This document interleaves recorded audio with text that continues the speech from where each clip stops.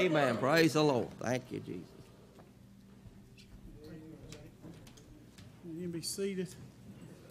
Man, we're going to have another 30-minute preacher. And we have Brother Hoffman come give us about 30 minutes. I have never heard him preach, but Brother Hoy says he can. I mean, Brother Owenby introduced him, invited him down. I appreciate Brother Owenby doing that. He was up there for a while with him and that area, and Brother Hoffman's the ones who had the Bibles. You might be. But we'll find out, won't we, brother? Yeah, just about 30 minutes, the light to come on. Back there in the back. Yes, sir. Appreciate you being here. Thank you. Well, he's really taking a chance if you don't know this Hoosier. I want to thank you for the accommodations you have. It's really nice, especially for a little farm kid raised in Indiana. We know a little bit about basketball. So, in fact, I got to play about 2.5 hours this afternoon. So that's kind of nice. So beautiful scenery when I drove down. Just beautiful. And I was thinking, the beautiful scenery that you have is a result of God destroying something. Yeah, that's right. Amen. Can you imagine what it's going to be like for Him just creating it? That's something. In Indiana, the mountains we have are called viaducts.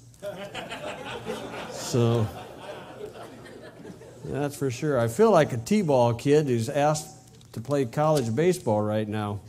But that's what I feel like. But I was raised up there in Indiana, just a farm kid, and we were Dutch Reformed growing up, and I'm really thankful to the Lord that I was predestinated not to be a Calvinist. And I got saved. If you ever talk to a Calvinist, that's the zinger. It will stop the conversation. And if they're adamant and they want to throw you in the Arminian camp, just say, well, I rejected of that of my free will. So. I witnessed a hard-shell Baptist lady up there. I thought I'd try something different, and I asked her when she got put in Christ. She said, before the foundation of the world. I said, you don't look that old. It really worked on her. If you go across the street and ask my son, he'll but it was predestinated not to happen, so oh well. 1 Timothy chapter 2, I want to give you something that will help you stump anybody on the Bible issue, say J.W. Mormon. You don't have to know a whole lot. All you have to know is how not to be deceived. Yeah. I've been up there, 32 years in one church and 22 and a half in another. I've been doing both churches for 22 and a half years, and it's been a real blessing. One of them is a Seventh-day Adventist church, so we have church on Saturday on one and then on Sunday on the other. So, no, I run all the services, on Sundays, so I haven't gotten a speeding ticket yet. So 1 Timothy 2, verse 13, for Adam was first formed, then Eve, and Adam was not deceived, but the woman being deceived was in the transgression. Chapter 4, verse 1, now the Spirit speaketh expressly that in the latter time some shall depart from the faith, giving heed to seducing spirits and doctrines of devils. And that entire chapter is about deception. Verse 16, he wraps it up with this, take heed unto thyself and unto the fundamentals. Come on. Oh, and unto the doctrine. Continue in them, for in doing this thou shalt both save thyself and them that hear thee. Save thyself from what? Deception. Verse 1. Chapter 6, verse 20. O Timothy, keep that which is committed to thy trust, avoiding profane and vain babblings and oppositions of science, falsely so called. Yeah, amen. I have a couple of signs that I use out down there at campus, and it says, evolution is a false religion. Yeah, amen. Do they get upset with that one? Amen. But it is a religion. Yes, sir. Absolutely. So I want to spend some time on the idea of deception. It's been warned so many times in the Bible, and anybody who's been in the work for long enough, it's very disheartening to see people who are deceived. Yeah. A fellow I graduated with from Bible school spells Israel today Church. Man, he flunked spelling class. Yeah. But the reason why God has so many heresies is to prove our sincerity. So don't get mad about all the heresies. That is God's way of seeing how sincere we are. It's a very unique thing. But some errors are very easy to figure out because you can just take the level and put beside it and see if the wall is crooked or not. Some deception is like identical twins. I had a couple of friends in junior high as identical twins, and I figured they got tired of hearing somebody say, "Are you Tim? Are you Tom? Are you Tom? Are you Tim?" So I studied them, and I figured I could tell them apart from the back. And I knew exactly who I was dealing with. In college, there's Tim and Andy, and two different fellows. I did the same with them. There are some errors that are so close to truth that truth is stranger than fiction sometime. And in this day, it's easier to deceive people than to convince them they have been deceived. Yeah. But in the Bible, you'll find the devil dispersed throughout the Bible, but there are 2 times where he is in action. There are 2 times where you have a play-by-play account of the deceiver, the master deceiver trying to deceive somebody. In the first account is the beginning of the Bible when he tried to deceive Adam. The second account is the beginning of the New Testament when he tried to deceive the last Adam. Neither Adam was deceived, but Eve got deceived. So if you go back to Genesis chapter 1 or chapter 2 and 3, I'm going to look at these two close encounters of the first kind of as far as the devil is in action. Now, we see him throughout the Bible, but we don't see him in action. One is at the beginning of the Old Testament, the other is at the beginning of the New Testament, and it gives us a line of defense against deception. Now, I realize that most people are deceived because they want to be. It makes them feel self-righteous. A Baptist brider, he's a brider because it makes him feel more righteous than somebody else. Okay, so if you would go back to Genesis chapter 3, and let's see if we can figure out this first line of defense. And this one runs back from the Bible all the way through, but then Luke chapter 4 will be the second line of defense because we have to upgrade it because more revelation has been revealed. Genesis chapter 3, you'll see that the snake in the grass shows up, and God heard it through the grapevine that they had Eve ate Adam out of house and home. And so this mean as a snake rascal there, he comes to Eve, and it says, if you want to look at the original, go back to chapter 2, verse 16. This is their original King James Bible for Adam and Eve. Very small. It's like the book of ethics written by Hillary Clinton. All blank pages.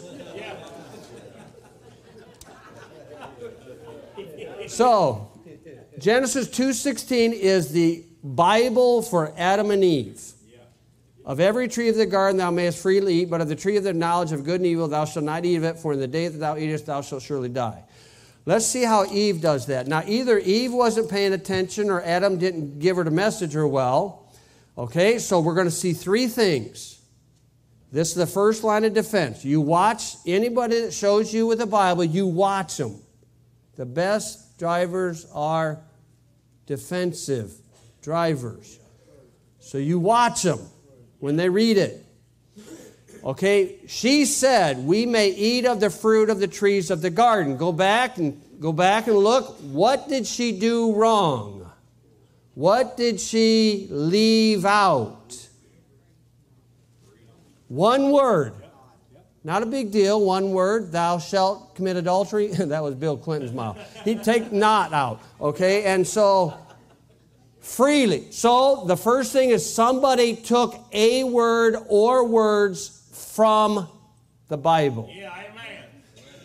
Now, read what she says again as we keep reading. Now, remember, this is a sinless woman in a sinless environment who had a pure motive to be like God. That's not a bad motive. Okay, and then, she says, but of the fruit of the tree in the midst of the garden, God has said, ye shall not eat of it, neither shall ye touch it. Did you read that in chapter 2? I didn't read that in chapter 2. So, she took a word out of the text, the Word of God, and now she added something to it. It's like the Catholics add purgatory.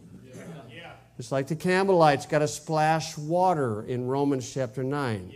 They got to throw in baptism in John chapter 3. Okay? That's adding something to the Bible or subtracting something from the Bible. And then what does she say? Lest ye die. Now, is that what God said? So here's the three things.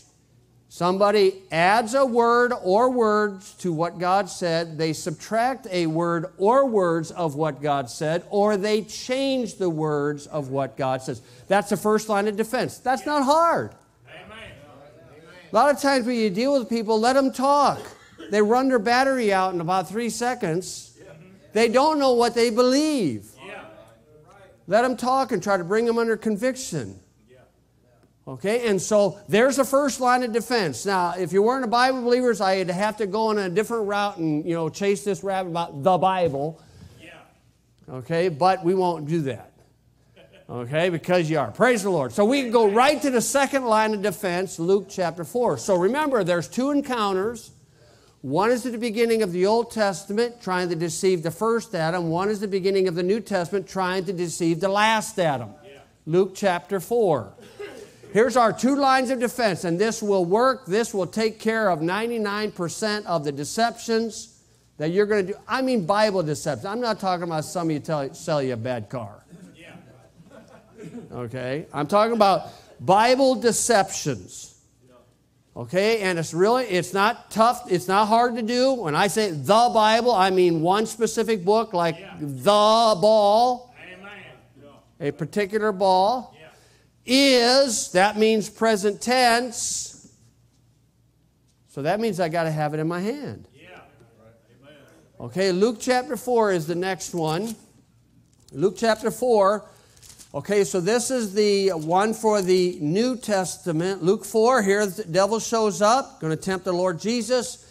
And here's the temptation. If thou be the Son of God, command this stone to be made bread.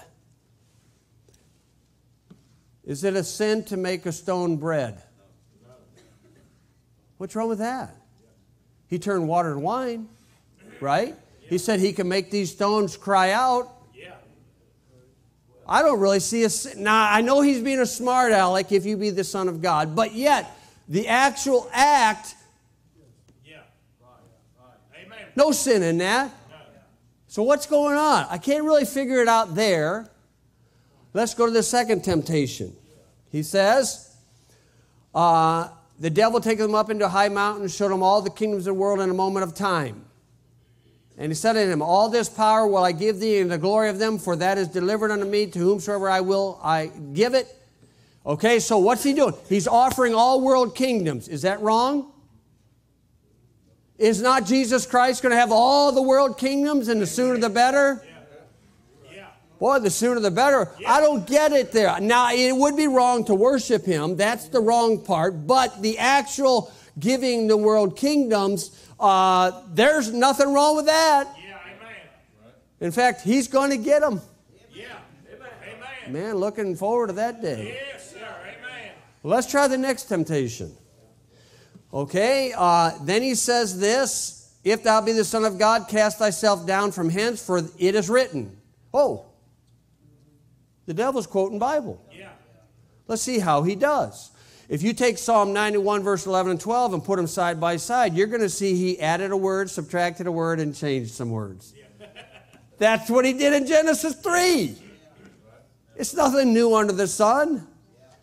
So he says, he shall give his angels charge over thee to keep thee, and in their hands they shall bear thee up, lest thou dash thy foot against a stone. He's telling them, step out from the temple. Okay, the Creator who creates the natural laws of life can overthrow his law or overrule his laws of life, and he could float. Could he not? What would be wrong for Jesus Christ to jump off the pinnacle of the temple when he can defy? Density means that something is lighter than air, it goes up like helium. Something, the molecules are tighter, it goes down. He walked on water. The only water I've walked on is ice and snow. Okay, so I don't get the sins going on here. Granted, I see no, worship, not that, I see that. But you see what this is in verse 10? That's a satanic translation. Yeah, amen. It's not Anton LaVey's Bible. He didn't take as much out as the NIV revisers did. Yeah, amen. Yeah. Isn't that something? Yeah. It's an amazing thing, that satanic translation. Yeah. I was reading a health book one time, and they put a little quote in there, and ye shall be as gods, and they put Bible. I'm thinking, wait a minute. Why didn't they put Lucifer? Because he's the one that said that. Yeah, amen. That would not be good in a health book. You shall be as gods, Lucifer. It's kind of hard to sell it when you got that. So they put Bible in there. That's weird. So, okay, what is the issue going on here? What is our second line of defense? Okay, well, if we go with, of the three, which one where we could really settle down on is the kingdoms? You get all world kingdoms. So what is the devil trying to do? He's trying to get Jesus Christ to jump into the second coming without the first coming. So what is it? What is our second line of defense? Rightly divide the word of truth. Our first line of defense, whenever you deal with a water dog or a J-dub or whatever, is watch them, don't add, subtract, or change. The last J-dub I had on my front porch, I said, hey, could you put in my hand an inspired copy of the Bible? He handed me a New World Translation. And I said, oh, I'm kind of surprised you did that. I thought you would have said the originals. He said, oh, I'm sorry, you're right. So I gave it back. I said, hey, would you put in my hands a perfect inspired copy of the Bible? He said, well, I said, see, that's the problem I have with your faith. Is everything you believe is based upon your opinion of something you've never seen. I said, now I know you've never studied manuscript evidence, but you need to pray in Jesus' name and go do that. That kind of... See, my method is, I don't like to pop somebody in the nose. I kind of like to take my hand behind the back of their head and... Who did that? That's kind of my method. You know, where if somebody's got an NIV, I don't tell them it's a piece of trash. I say, there's a verse I think it's wonderful. Would you read it for me? And I give them one that I know is missing. And they'll say, oh, it's not even in here. I say, oh, it must be a misprint. I give them another one that's missing. And the third body, you hit the third one. Now they're mad. They're not mad at me. They're mad because somebody sold them a bill of goods. Praise the Lord. I think the Lord says, be wise as a serpent, harmless as a dove on that one. So if my theory is right, our second line of defense is what Paul told Timothy, study to show thyself approved unto God, a workman that needeth not to be ashamed, rightly dividing the word of truth. You know what that J-Dub's doing? It's going door to door. He's talking about the millennial kingdom. I believe in the millennial kingdom. What did he do? He took a doctrine from one age and pulled it back. If your car engine is out of time, it's going to run rough. If it jumps time, it ain't running. If you take a doctrine from another age and jump time, you ain't going anywhere. You see, that's what the British Israelite is taking Israel doctrines and trying to throw them on a Gentile. They're taking, the devil is so subtle, he takes a truth and pulls it to another age.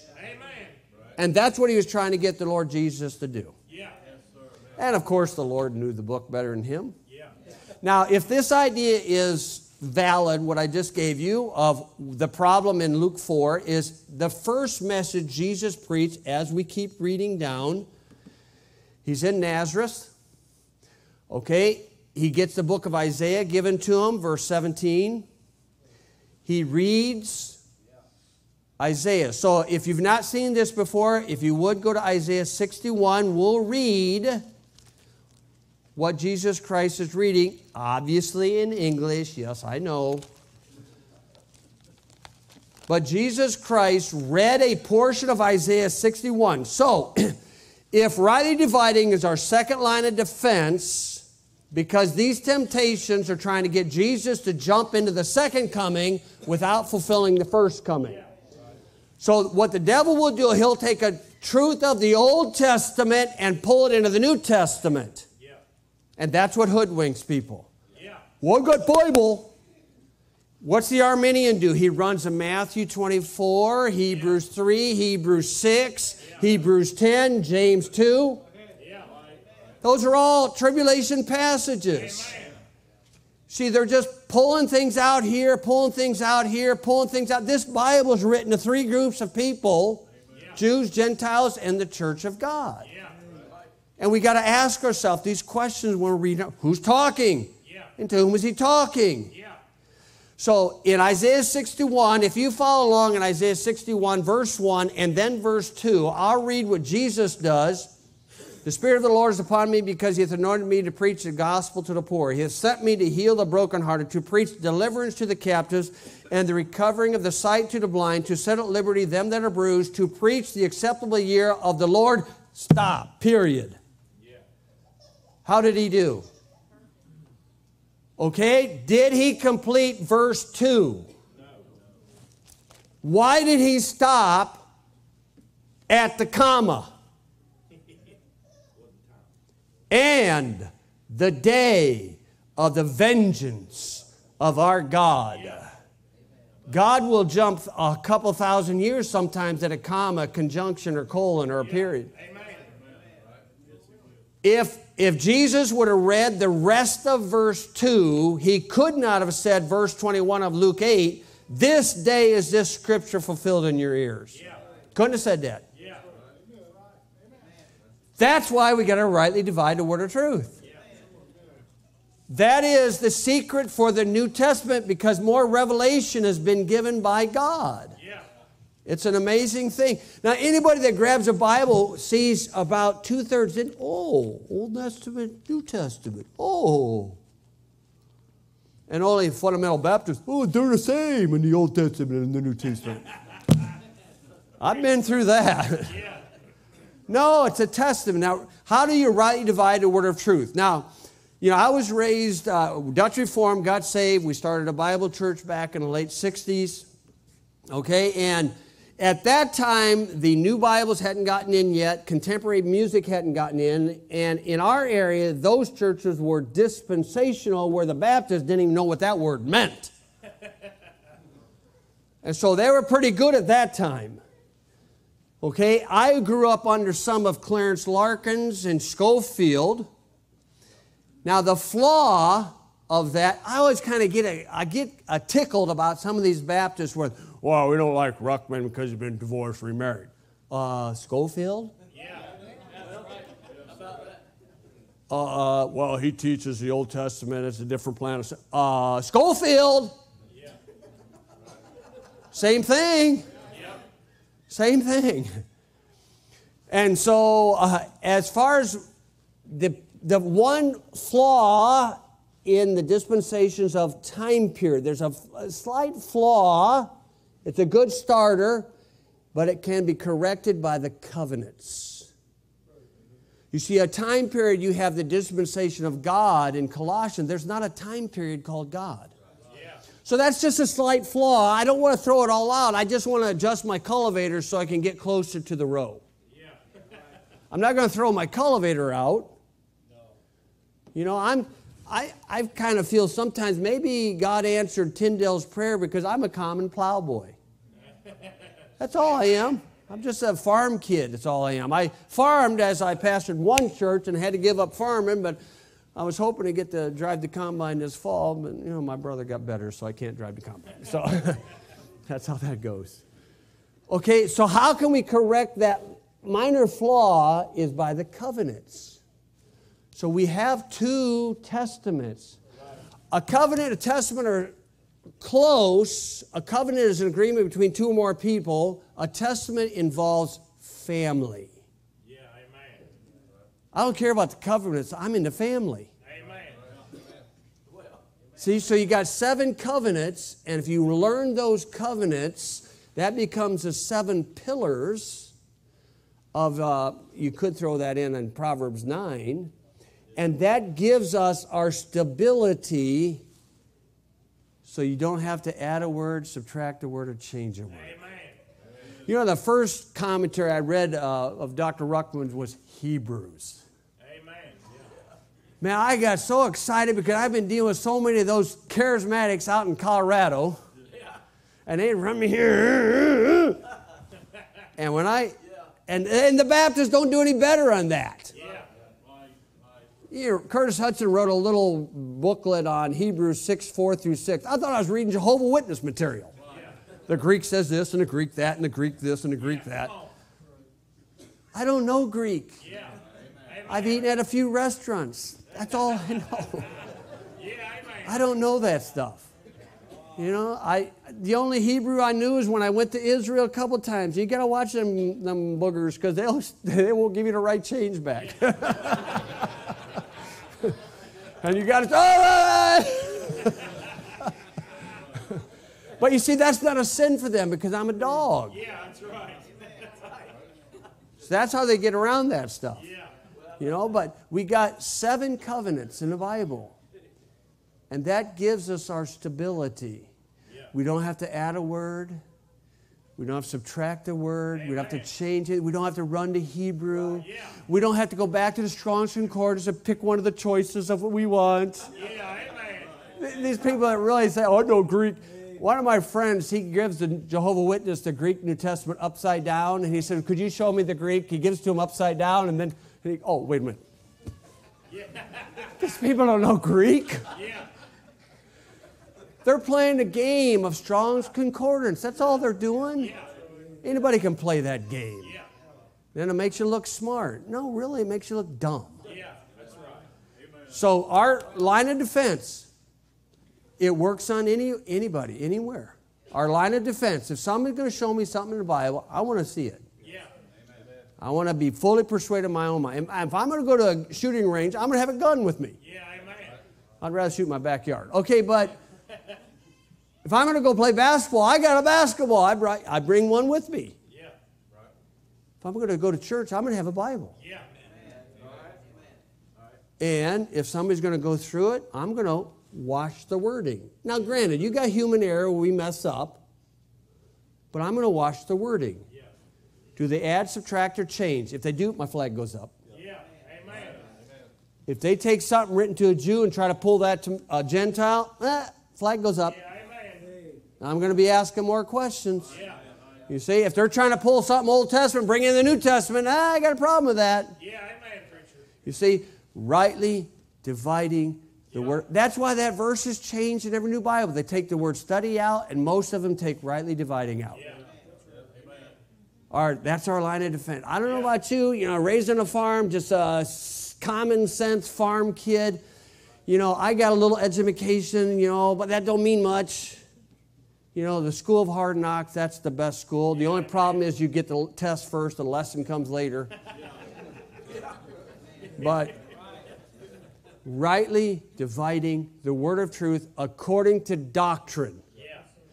When you look at doctrine of the Bible, you look first, all Scripture is given by inspiration and God is profitable for first and foremost. We look at doctrine, we're looking at it from the heavenly viewpoint down. God gets the blessing out of the doctrine. We get the blessing out of the instruction where you're looking at it from the down up. See? How do you get a blessing out of how do we get the second coming? That doctrine. What do you do with it? You believe it. Amen. Back in 1999, there were some Catholics that were tired of waiting for the second coming, so they were going to take some DNA off one of them Catholic relics and plant it in a virgin and try to get Jesus to get born. At 1999, it was called clonejesus.com. What are they doing? You believe doctrine. You obey instructions. And God gets the blessing when we believe the doctrine. When we obey the instructions, we get the blessing. So that's how you look at both of it. You look at the Bible doctrinally, this way, and then you're looking at it this way practically or instructionally, this way from our perspective. When you get both of them, that's the balance. And that's how we stay close to the Lord. And if somebody's going to try to deceive us, we just say, whoa, wait, whoa. Why did you add that word there? I'm not real smart, but I saw that you snuck some water in that verse. You actually think 2 parts of hydrogen and 1 part oxygen is going to get you to heaven? Man, are you kidding me? No, Jesus Christ saves. Amen. These people have to sing water fellowship, water joy divine, splashing, dunking, an everlasting pool, or something like that. I don't know. So there's the 2-line of defense. Anybody can do it, anywhere. Just sit down with somebody. When you happen to notice that they added or subtracted or changed, just point it out. And if they pulled something out, point that out. And then rest in this beautiful book. Amen. Okay. Amen, preacher. Good job.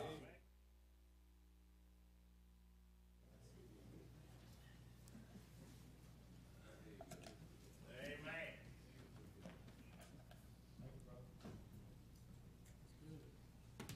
Man, what a blessing. We come a long ways to be here to deliver us that. Boy, that's good. I appreciate a man who loves the book. Believes the book. Yeah. That's what we need, the book.